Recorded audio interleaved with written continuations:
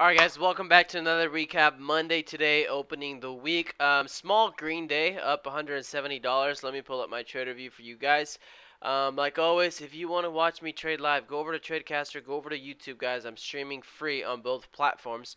So here's my trader view for today, up $170.76. 3 trades, 3 tickers, 3 green trades. 43, 125. So very slow day today. But at least I was able to get in, make some green profit, get some back from those losses on Friday, and come back. So I was on a 15-day streak. I lost it on Friday, and today back again, now green. So if you want to go watch me trade live and trade with my team, go to tradecaster.com. It asks for a payment. Just cancel out of it. It's completely free. Or click the notifications, subscribe on YouTube, and you should be able to watch me there as well. If you like this recap, also hit that thumbs up, notification bell when I post a new one, or any comments, questions, concerns, go ahead and comment down below. So with that being said, let me look over my trades today. So my first trade today was actually, I think it was FTCI. This is my very first trade. One of the only trades that's probably obvious. I mean, in this whole stock, I would have left all of this alone until we got a new high of day break right there. It looks like I bought in at 518 and sold at 520, so only about 2-3 cents of profit. Bought right before the break of 5.2 and then sold as we were getting in at 5.2 and probably sold more at the top. So 5.23 was my biggest sell, and then it looks like I got stopped out on the rest, but still made $43 profit there. Got me green on the day. After that, it looks like I went over to YMTX. YMTX all morning long on my live. I said this stock looks pretty shorted. For one, we have that pre-market high that we tested, or this pre-market pivot right there where we tested and could not break. The little bit of my trade signals on the way. There it is. So we tested it to the penny, 3 times to the penny, could not break it. And we pulled back, and then I don't know why, out of nowhere, we created this 215 resistance at 215 to the penny, and we hit it once, twice, 3 times, 4 times, 5 times, 6 times. In this point, I was not taking a breakout trade through 215, but I was taking trades somewhere in this area and at least saying, okay, 215 is a strong support, right? So I might not get a break of 215, but I might get a retest of 215. And if you see where I'm buying at 211, 212, 211, and I'm selling right at 213, right at 214, right at 213, right at 213 again. So I'm anticipating the break of 215, but I'm not buying at 215 for the break. I'm buying below, anticipating that break and selling some profit there, so I lock it in, and then in case it comes back down and flushes like it did, I am at least in some profit and can stop out break even. Luckily, I was not in that trade, so I got fully out of here at 215 right there, or through 213, sorry. I was fully out of that, but I mean, 213 broke. We didn't even reach 220, which would have been our next pivot. If we got 220 and held 220, I would have taken a long there for the pre-market high of 227 break, hopefully 230 break, and then got a new high. But we didn't even get 220, and we broke 215. I mean, everything just turned red. Shorts came in, buyers gave out, and flushed all the way down and continued. So that's been a very common thing that we've seen. And then after that, GOVX, or somewhere in the middle of that was GOVX, one of my trades here. On this one, I looked at the 5 minutes. So if I go to look at 5-day 5 minutes, quickly pan out and zoom out, and you can see, you might not be able to see, but let me see if I can, no, because it's on exactly in the 5 days. So let me up the days, let me go 15 days, and then you'll be able to see the high of, it was 244, so this high right here. So 244 in the last 5 days was this one right here. Can you see that, or can you not?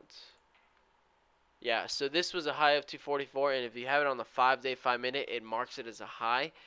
So I was looking to see if we can get that 244 break, reclaim, and then maybe 250 right there, psychological right above it. So I took a trade. I missed the whole beginning part of this stock, so I wasn't watching it. I didn't see it. Maybe it was low volume, and I just didn't see the stock, so I wasn't trading it there. But I waited until we got that into that range again, and once again, I'm not buying the breakout of 240, right? I'm not buying the breakout of 240.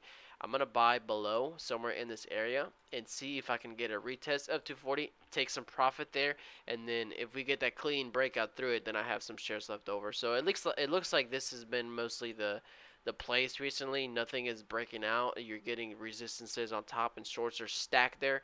So you have to always be adjusting to new trades, new trading styles, new strategies. So usually I'd be buying way up here for that break, But on this one, I bought lower, 233, so somewhere in the middle of this red candle. Came back up, sold 235, 236, and yeah, so 236 mostly, 236 again, and I'm out. I mean, I take my profit and I'm out, $100 there. So being able to take your profit, lock it in, is helping in this market conditions. I mean, if I wouldn't have locked my profit there right away, I would have been red.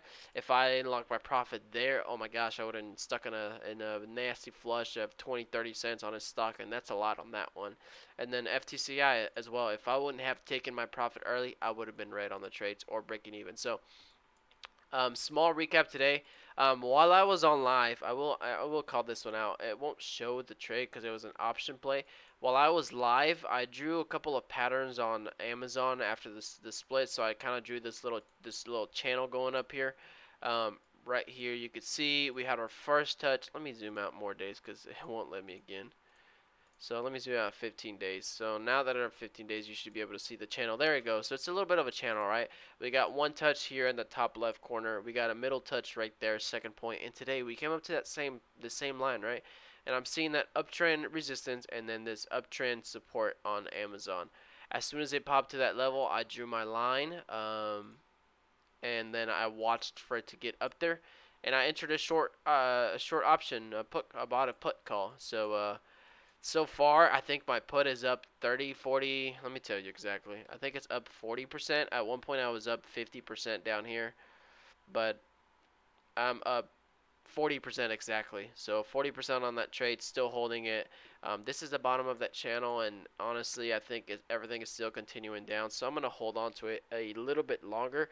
But, I mean, yeah, that was a pretty cool snipe at the very top. And then also, if you see that and you have an uptrend on the day, draw that uptrend as well, and look at this perfect signal right here to go short, right? So you get that break of a downtrend, you get a retest with this green candle, and that is your entry right there. If you would have entered right there, a break of downtrend, and after bouncing off of that top resistance that I had, if you would have entered, that would have been your entry right there. And I mean, after that, you're down. This was 128. You hit a lows of 124, so $4 a share. That's incredible right there. So if you want to watch some of these swing plays that I've been watching, that I've been calling out, make sure to tune in live on YouTube or Tradecaster, and just ask me if you want to look at a certain stock. Then you can ask me. Like I said, everything is free, so you don't have to pay it all. So quick little recap, quick little green day, get in, get out, then call it a day. I won't even be back for Power Hour. I'm going to keep my $170 on the stock, and then still up another couple hundred or 100 and something on this put. So I'm going to hold it on for a little bit longer and just see what happens. So once again, make sure to click that like and subscribe button. It really helps my channel grow faster. And that's all I want to do. So reach out to more people and help them out and all that stuff. So appreciate it, guys, watching all the way to the end. Make sure to hit like, subscribe. Go watch me trade live on YouTube or Tradecaster. And I will see you guys tomorrow for another recap. So y'all take care.